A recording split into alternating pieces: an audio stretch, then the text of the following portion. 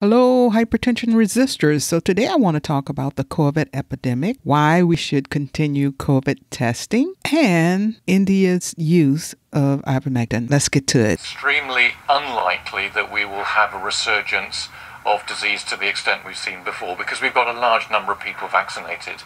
But I think we can be certain of one thing, is that this virus will continue to transmit, and we're not safe here or around the world until everyone is protected from the virus.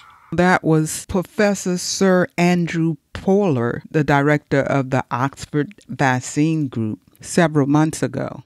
But here is what he said recently, and I quote, "As I've been saying, the noble lie is being revealed step by step. Herd immunity is not a possibility because the Delta variant still infects vaccinated individuals." And he went on to say, "There is nothing the UK can do to stop the emergence of new variants."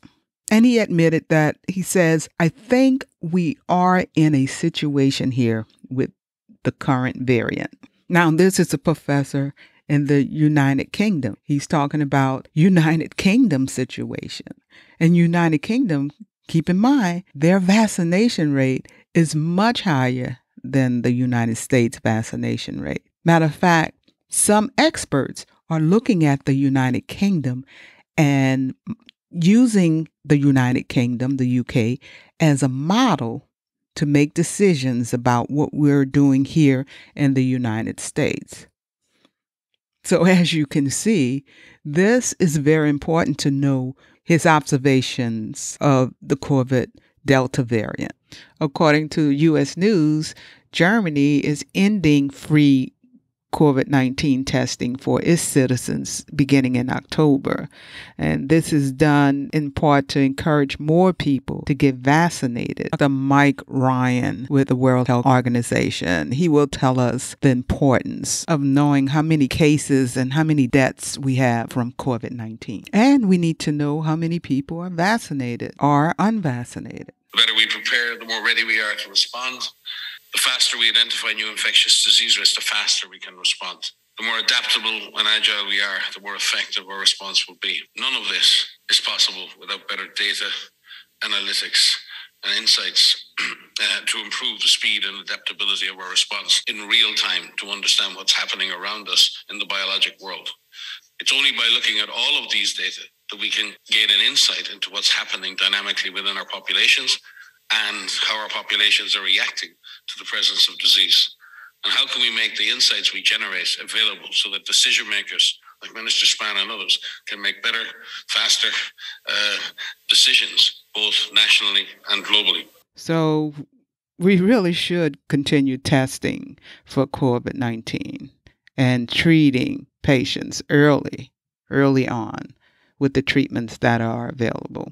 So let's now turn our attention to trial site news with Adrian. Now, Adrian has been following ivermectin and the usefulness of ivermectin in India, and he has some information that is very important to know. Now, keep in mind that the World Health Organization does not recommend ivermectin as a treatment for COVID-19. And the FDA has posted on their website that animal grade of ivermectin is unsafe in human, and the FDA does not recommend ivermectin to be used to treat COVID-19 other than in a clinical trial. Now, the National Institute of Health, the NIH, does not endorse ivermectin, nor does it condemn ivermectin.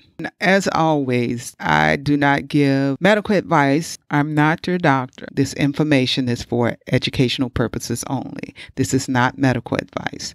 Contact your healthcare provider for any medical advice. Here is Adrian. Recently, a prominent Indian physician, Dr. Lenny DaCosta, went on the record to discuss the story of India involving ivermectin treatments there. Back on May 12th, Uttar Pradesh's Director General of Medical and Health Services, Dr. Anshul Parikh, led the state's health department through the COVID-19 crisis and added ivermectin to its large-scale prophylactic program, with a focus on close contacts of COVID-19 patients, health workers, and general care of COVID-19 patients, and eventually an aggressive home care program.